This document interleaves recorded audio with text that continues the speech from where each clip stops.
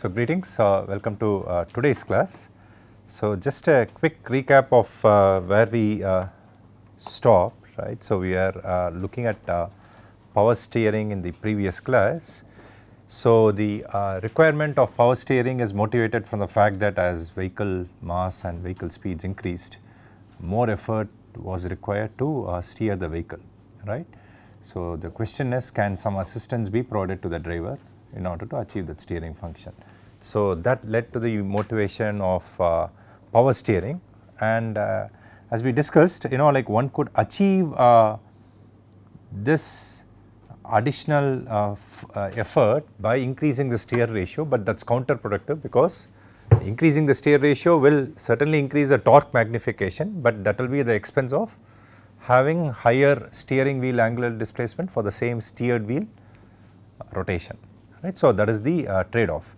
So, that is why this power assisted steering came into being. So, if you look at broadly the classes of this power assist steering, we would look at all these three classes. The first one that we will be looking at is what is called as a hydraulic power steering.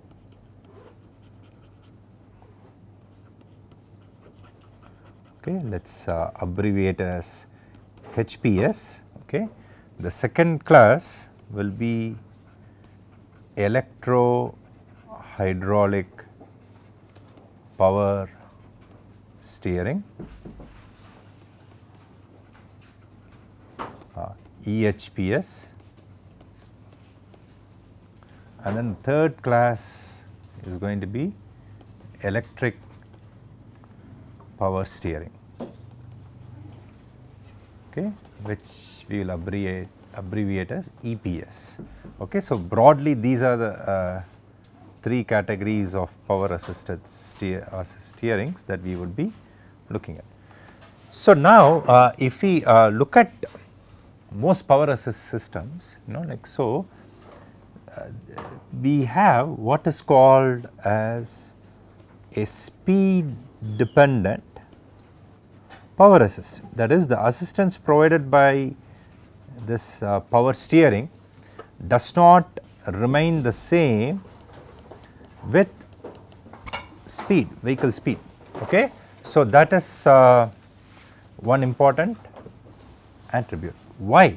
Because see, typically when would we require the most assist, like when we want to take tight corners or do, for example, like a parking maneuver, like parallel parking and so on, right. So, when we are doing this so called tight steering, right, so where we want like to achieve very small turning radii, right, or essentially we want to go on a very tight path, then the effort or the assistance provided to the driver should be higher, and as speed increases, like the assistance provided to the driver is reduced, so that there is not too much steering from the power assist system, right. So, that is the concept of this speed assist system. So, if we look at it at low vehicle speeds, the magnitude or the amount of steering assist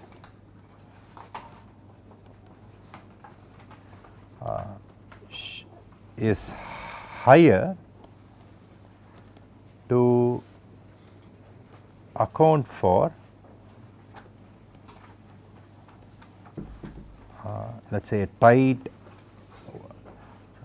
parking slash slow speed cornering maneuvers, right. So, what do you mean by tight? Low radius or high curvature maneuvers, right. So, that is what is happening at low speeds, and as the speed increases, the amount of this power assist is reduced. So, the amount of assist is reduced as speed is increased. Okay. to avoid too much steering, you know, like so, because we do not want the vehicle to be steered too much by a high amount of assist at higher speeds. Okay. So, that is the concept behind what is called a speed assist steering, right, speed dependent power assist. So, let us first look at this hydraulic power steering. Let us see how it functions, then we will go to other types of power assist. Okay. So, what happens in this hydraulic power steering? So, let us look at hydraulic power steering, okay, HPS.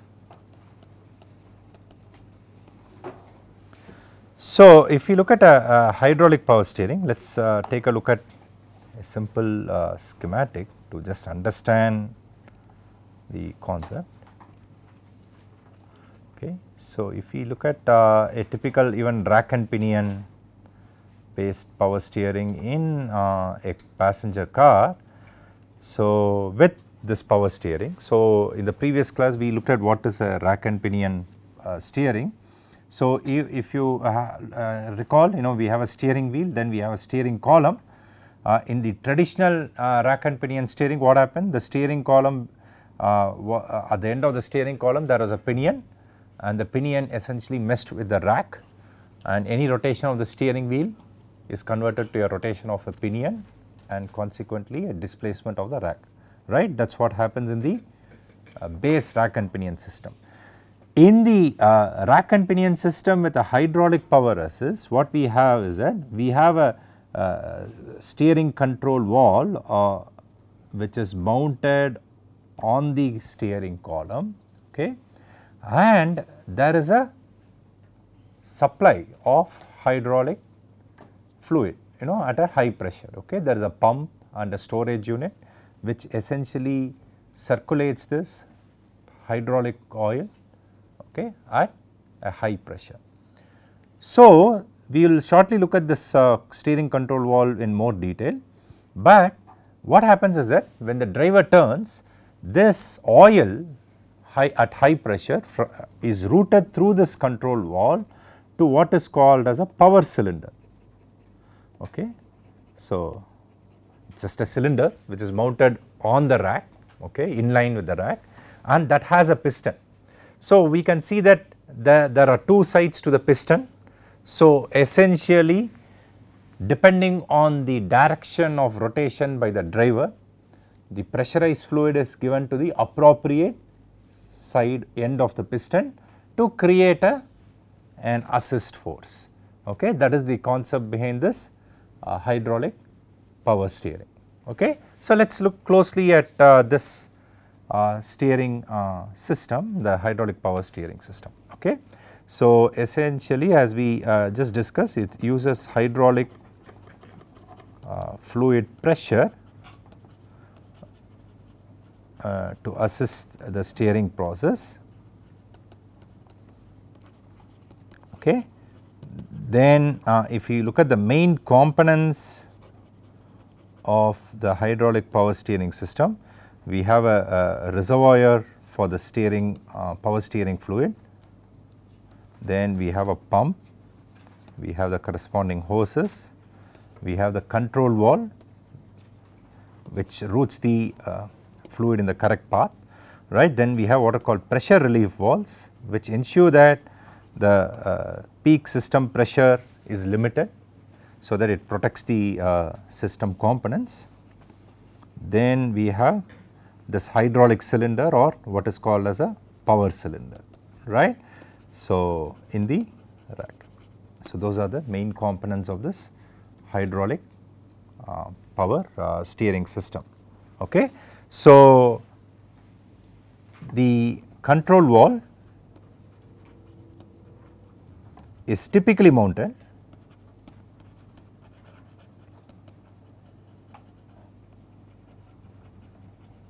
at the end of the steering column.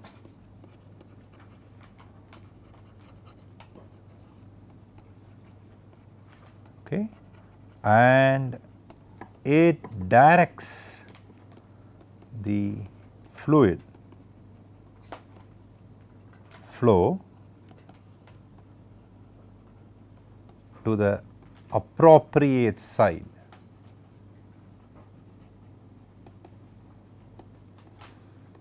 of the power cylinder piston.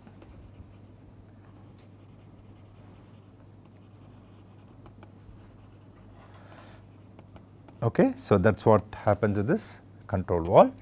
And if we look at this power cylinder, the power cylinder is mounted in line with the rack, and the power cylinder directly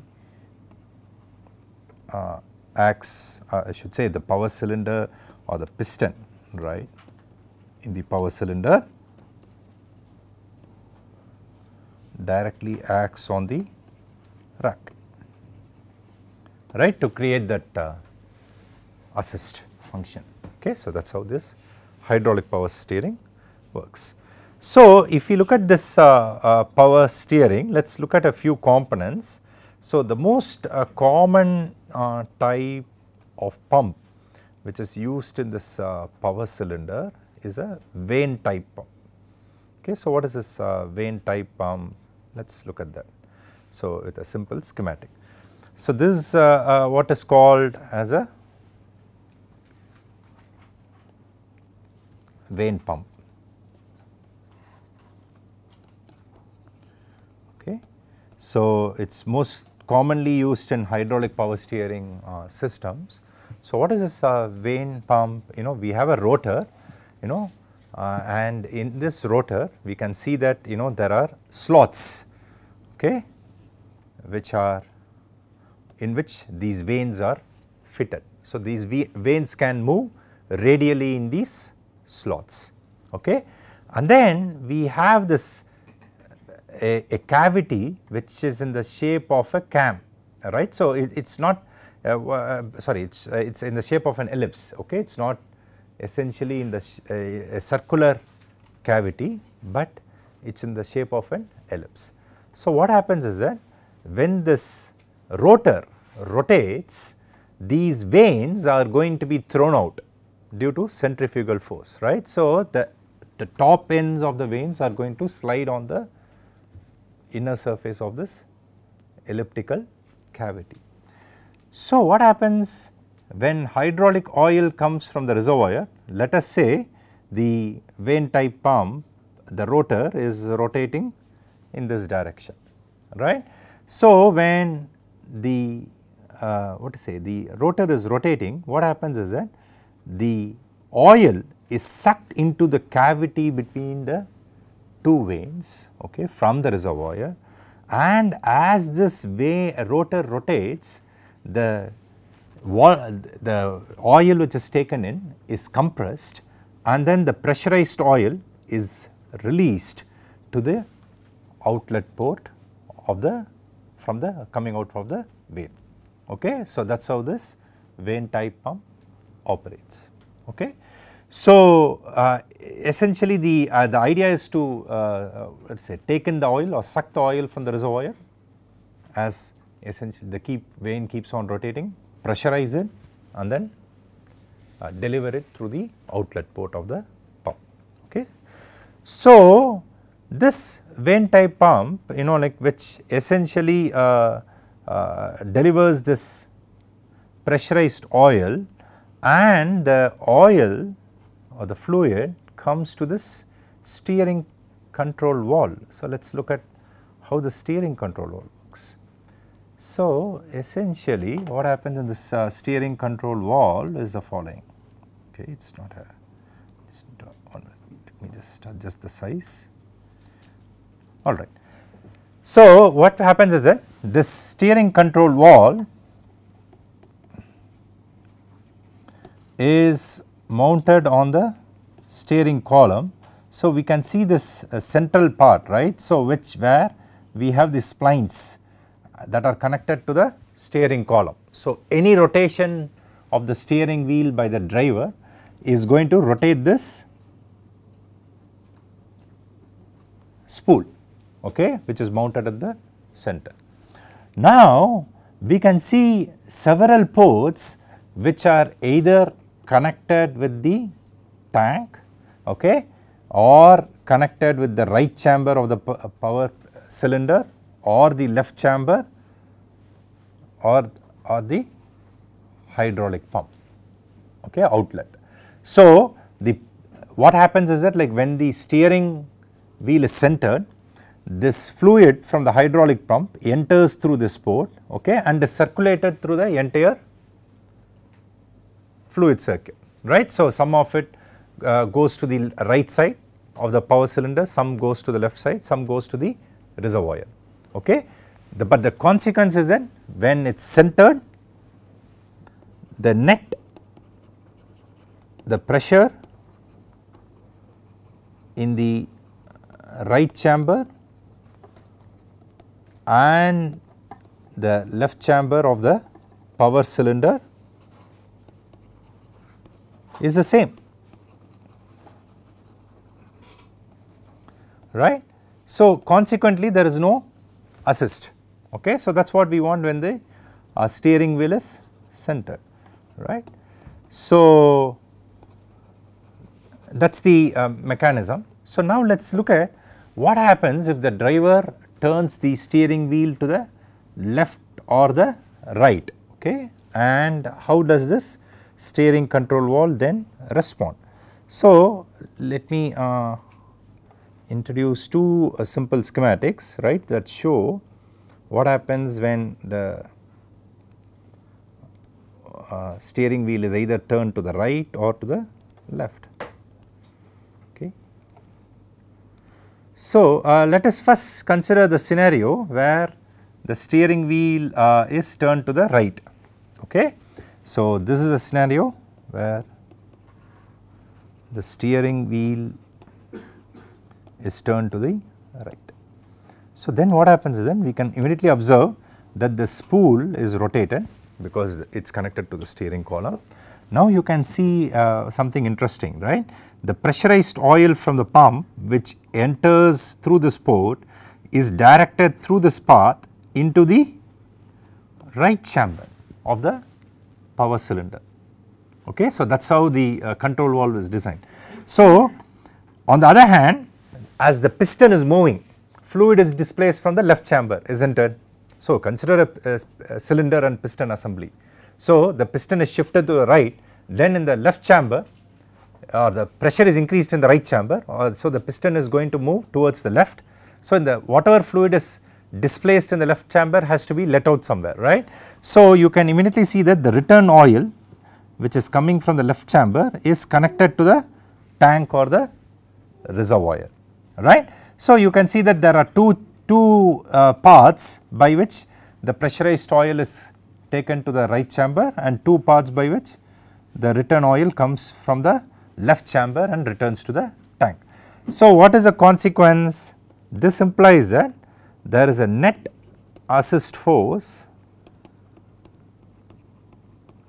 in the power cylinder to support a right turn, right, because that is the intention of the driver, right, is it not. So, that is what happens when the steering wheel is turned towards the right. The reverse sequence of operation happens when the steering wheel is turned to the left. So, this schematic tells us what happens when the steering wheel is rotated to the left, right. What happens if the steering wheel is rotated to the left? We can immediately see that the pressurized oil from the pump now goes to the left chamber, right. The ports are connected in that manner, and then we can immediately observe that the return oil from the right chamber goes to the reservoir or the tank. Okay. So, that is how this what is a control valve works. Okay. But there are some, although like the operating principle is pretty simple, there are some limitations associated with this hydraulic power steering. What are they? So, please note that in a hydraulic power steering, this hydraulic fluid is pumped or circulated in the circuit all the time continuously. So, it does not matter whether the driver is steering or not, the fluid is pumped through the circuit, and that results in loss of energy, right, because ultimately the energy which is required to drive the pump has to come from the engine, is it not? So, the engine drives the pump and the pump is operated continuously. So, that is a critical limitation of this hydraulic power steering. So, essentially we have the first limitation is that we have a continuously running pump which results in significant energy loss, right. It is a waste of energy, right, when the driver is not steering the when the driver is not rotating the steering wheel. And secondly, it will not work if the engine is stalled, right. So, due to some reason if the engine is not working or it is stalled, right. So, then we lose this functionality, right, as far as the hydraulic power assist is concerned. Of course, if the hydraulic power assist fails, let us say there is a severe leakage in the main line, right, and the pressure drops and there is no fluid pressure generated, then please note that the driver will be able to maintain basic steering capability because the steering column is still connected to the pinion mechanically. So, there is always a fail safe, right, because please remember this hydraulic power steering is only augmenting the steering torque, it is not completely replacing the rack and pinion arrangement. Okay. So, that is those are the main features, okay, of this hydraulic power steering. So, in order to address a few limitations of this hydraulic power steering, the electro-hydraulic power steering has been developed and also is finding use. So, this is let us abbreviate it as EHPS. So, what is this electro-hydraulic power steering? So, the main limitation of this hydraulic power steering is that the engine has to keep on operating the pump continuously. So, what happens in this electro-hydraulic power steering, as the name indicates, we have a motor pump unit, what is abbreviated as MPU, that pressurizes the fluid, right, and where the pump is driven by an electric motor. Okay. So, consequently the pump need not be operated continuously, right. So, whenever there is a requirement, the electric motor can operate the pump. Okay. So, it is compared to hydraulic power steering, okay, it saves energy since the hydraulic pump can be operated when required, okay, and independent of the engine, right. So, of course, now we need an energy source for driving the motor, right. So, let us say the motor will require its own energy source, maybe from a battery and the associated electronic circuits to provide the input energy to the motor, right. So, that is a complexity which is added. But one more advantage when compared to an hydraulic power steering is that we can have an electronic control unit regulating this motor, right. So, at least some active control like can be obtained from this electro-hydraulic power steering, okay, when compared to hydraulic power steering. Okay. So, electronic control unit or ECU is used to control the motor, okay, the motor pump unit. So, those are all some features of electro-hydraulic power steering.